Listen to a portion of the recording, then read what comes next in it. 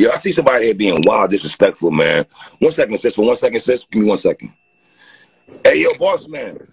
I see you in here. Look, you kind of sounding crazy. I'm gonna ask you to do me a favor. And yeah, I'm gonna call you out because I know people say, "3, don't give him what he want." I gotta give him what he want. Dog, knock it off, my nigga. This ain't the live to come over here and shit on nobody today. We not doing none of that dumb shit today, bro. How you doing, sis? Hey, I'm overwhelmed like everybody else. And I did want to see if it's possible if I could just say a prayer for the culture. Yes, ma'am. Which is, I just think that there's a need for love and also understanding that there's a higher power at work that we either feed into or we help lift up to our highest vibration. So I just want to offer a prayer. Yes, ma'am. So most wonderful and most high God, we just come to you as humbly as we know how to celebrate the life of our brother, God. God, we ask, God, while we try to make sense of everything that's going on, that you comfort those who loved him, God. Not just the ones that knew him, God, personally, but God, but the millions of people, God, who felt like they knew him by watching him perform. For indeed, when you know artists, God, and you made the artists an artist, God, you know they did it, God, for the roar of the crowd. So we thank you, God, for allowing our brother to be able to tap into that very special space where he could actually hear the people love him. But right now, God, I ask right now that you touch his family, you touch his offspring, God, and we ask that you touch those who knew him inside and out, those who had multiple hour conversations with him on the phone, and those who understood and was able to cry with him when he was not doing well and wasn't being appreciated like he thought that he should, or those who were able to celebrate with him, God, when he would win his most toughest opponents, God. So we ask, God, that you take those people and you hug them, God, and you keep them in a very special way, God. God, I also want to pray for our community, God, a community that actually thrives in violence, God.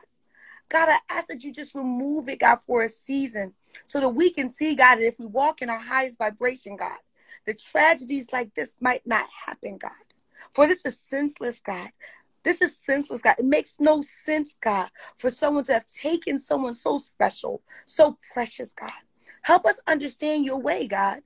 Help us understand how some people are protected and some are not.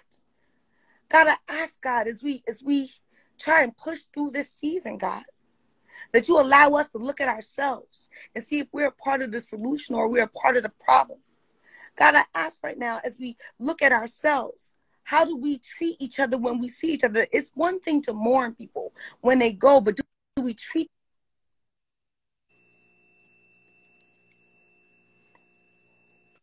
that you have done over and over again with your son, Pet Stay? Whenever someone was able to see him, he treated them with respect. He treated them with honor. He looked at people as human beings, God. So let us learn from his life, God, so we can move in grace, but also move in harmony in a space that is filled with violence. In your name we pray, amen. Amen. Amen. Nikki, I love you, girl. You hear me? I love you more, brother. You know anything you need at any given time. You just call. I know that, sister. I know that. Listen, right. Nikki, you part of this culture. You be outside and everything. What's your interaction with Pat Stay? My very first time, like, engaging him, because I've seen him around a lot, and we had spaces a lot together. But one of my writers at the Source had multiple dystrophy, so he was handicapped, and he made it to an RBE event, right? And he was like, I just want to meet him. I just want to talk to him. I'm afraid because he had cane, like not cane, but like walking stuff to get around. He couldn't maneuver. And I was like, Pat, I want you to meet this young brother. Right. And Pat spent like a good 15, 20 minutes talking to this kid that he didn't even know and making him feel like he was a part of the culture and not like he was, that just kind of got put, because people take you and you put you in the corner and all of that. He didn't treat him that way. And Nikki.